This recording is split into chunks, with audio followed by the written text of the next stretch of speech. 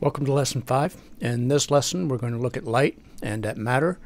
And if you look at the sky at night and you see the stars, the information that we can gather from those stars arrives to us in the form of light. So the interaction of light and matter can tell us what the stars are made of and much more. So we want to spend this lesson learning about the interaction between light and matter.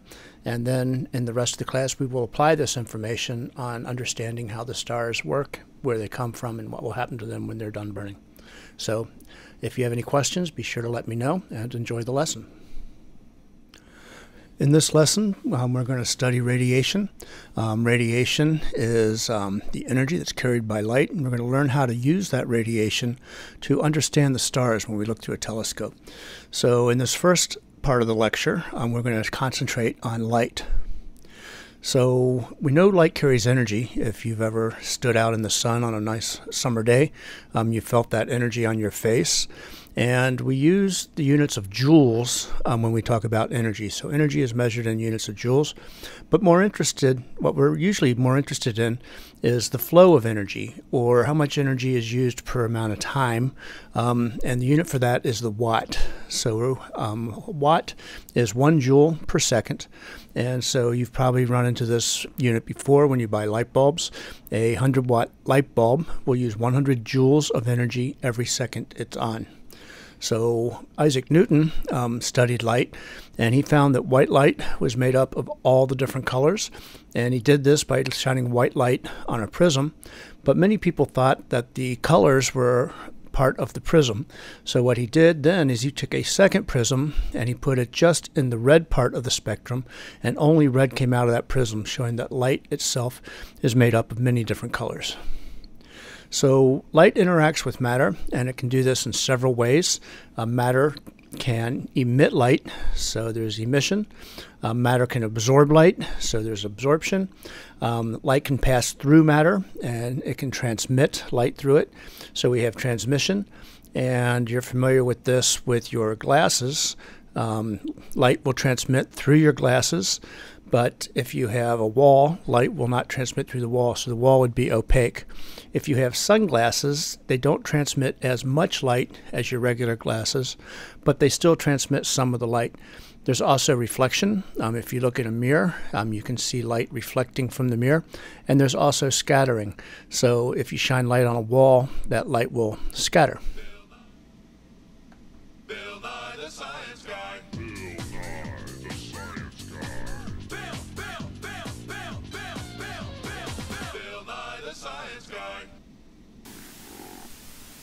This magnifying glass is making my eye look big.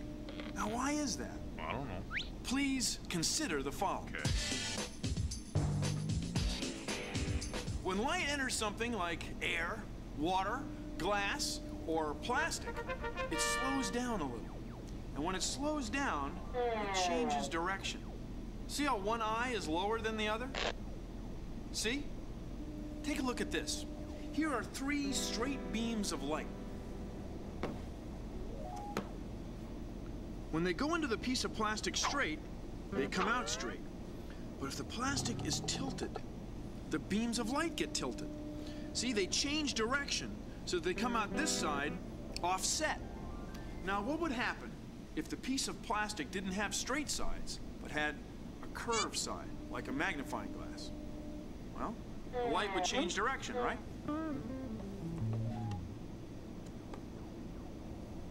Because the surface of the plastic is curved, each beam of light enters the piece of plastic at a slightly different angle, and it changes direction a slightly different amount. Look, over here the beams of light come together at a single point. This is called the focal point. Now, what about the magnifying glass? Well, suppose your eye were over here, and light from the room were bouncing off of your eye and going through the piece of plastic this way. Well, then, the small area at this end would be spread out over a large area on this side. Your eye would be magnified. Ha! Thanks for joining me on Consider the Following. Bill Nye the Science Guy. So, as Bill Nye showed us, light can also refract and reflect. And there's two different types of reflection. There's specular reflection, and an example would be a mirror or calm water. And we know in this case that the angle of incidence is always equal to the angle of reflection. So if I have light coming along here and shining on a mirror, the angle it hits the mirror at is going to be equal to the angle it reflects at. There's also diffuse reflection.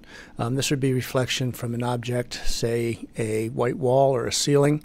There, the light gets scattered in lots of random different directions. So there's lots of examples of diffuse reflection. Also, we know that matter will absorb some colors, so different materials interact differently with light. So if you look at white light shining, say, on a green lawn, then the lawn is absorbing all of the colors except for the green, which is why the line appears green. So if you want to think about this, if I shine white light on an apple, why does the apple appear red? Well, I'm sure you got that. The apple absorbs all of the colors except for the red, and it reflects the red light. So that's a key thing to remember, is that different materials interact with light in different ways. So we can ask the question, what is light? And this is one of the oldest problems in physics. And Isaac Newton thought light was a collection of corpuscles, or small particles. And they found shortly after that light also behaves like a wave. And it's been a debate in physics until recently. What is light? Is it a wave or a particle? And what we know now is sometimes light will behave like a wave, and sometimes it will behave like a particle. And we call that the wave-particle duality. So what are some of the wave-like properties of light? Well, waves can carry momentum. If you've ever gone to the ocean and stood in front of an incoming wave, you know that waves can carry momentum because it will push you back. And waves don't necessarily have to transport any material. If you drop a pebble in a pond, you can see the ripples moving across the pond, but the water just oscillates up and down. It does not move with the ripples. So what are some of the characteristics of waves that we're interested in? Well, waves have different things or different properties that we use when we discuss waves. And if I look at the distance between two peaks or two troughs, I call that distance the wavelength. If I count how many times something vibrates per second, I will call that the frequency. And the height of the vibration we call the amplitude. So here, wave speed, a property of all harmonic waves, is wave speed is equal to wavelength times the frequency. So if I look at the wavelength and multiply that by how many times it oscillates up and down in a second, that tells me the speed that the wave is traveling at. And when I look at light, you may have heard that light is an electromagnetic wave. Well, what do we mean by that? What's actually oscillating when light passes by? We understand things in physics in terms of fields. So the Earth produces a gravitational field, and the moon is attracted to the Earth due to its interaction with that field. The electric and magnetic forces work in much the same way. So as light travels through space, it's an oscillation in these fields, in the electric and magnetic fields. And then these electric and magnetic fields can then interact with matter. The speed of light is a constant. It always travels at 3 × 10⁸ meters per second, or very close to that. And that's at the speed of light in a vacuum. It can slow down when it travels through a material, but the speed is always a constant in the vacuum. And that speed is the wavelength times the frequency. So that means if I increase the wavelength, I have to decrease the frequency to keep that constant. If I decrease the wavelength, I have to increase the frequency in order to keep the speed of light a constant. So light can also act like a particle, and these particles of light we call photons. And each photon has its own wavelength and its own frequency, so they still exhibit wave-like properties, and we can talk about the frequency of a single photon. If I take the wavelength and the frequency and multiply them together, I get the speed of light. And if I take Planck's constant, h, times the frequency, that tells me how much energy is in each photon. Now, there's lots more light than what we can see. What we see is actually a very small part of the light spectrum. It's the visible spectrum. I can go to much, much higher frequencies, much more energetic, and these would be photons coming from the nuclei. I can also get much less energetic. I can get infrared and microwave and radio waves of much longer wavelength. So light comes in a very broad spectrum, and we can only see with our eyes a very small bit of that light. So in the next part of the lecture, we will talk about matter. So stay tuned for part 2. In this part of the lesson, we're going to discuss matter and talk a little bit about how light interacts with matter. And going back to the Greeks, they believed that all things were made up of just a few items, indivisible small items. And in the 19th century, we found evidence of this, and we called these in their atoms from the atomos. And atom means indivisible. And we now know that the atom is made up of even smaller pieces. But atoms consist of a nucleus, and around that nucleus is a cloud of electrons. And the nucleus has neutrons and protons in it. The protons have a positive electrical charge, and the neutrons have no charge. So the element that we talk about is determined by how many protons are in an atom. For instance, hydrogen will have 1 proton, helium will have 2 protons, and so forth. I can have different numbers of neutrons inside the nucleus. For instance, helium can have 2 neutrons, and that will give it 4 nucleons, 2 protons plus 2 neutrons, and that is the atomic mass number N. Now, it's possible for helium to only have 1 neutron. In that case, its atomic mass number would be 3. It still has 2 protons, so it's still considered helium. It is called an isotope of helium. You may be familiar with these with carbon. Carbon that we're most familiar with is carbon-12. It has 6 protons and 6 neutrons.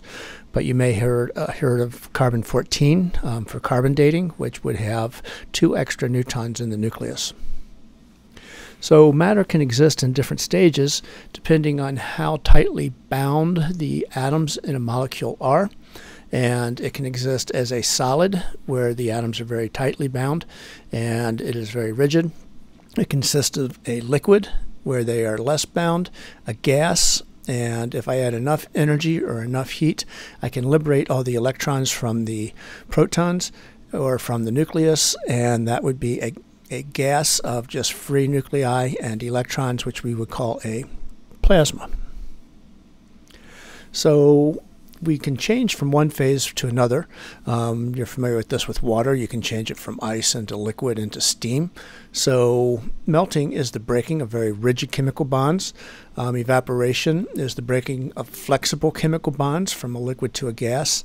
Dissociation is a breaking of molecular bonds, so that would be separating the hydrogen and oxygen in water. And ionization strips the electrons off of those atoms and forms a plasma. So atoms can store energy. Within the atom, there are very discrete energy levels, and the energy levels are determined and very specific for each atom. So they will act as a fingerprint. So the available energy levels in an atom acts like a fingerprint for that atom. And electrons are able to move from one energy level to another, but they have to absorb or emit exactly the amount of energy that is the difference between these energy levels. And the theory that we use to understand this is called quantum mechanics, and it was an effort of many people over many years.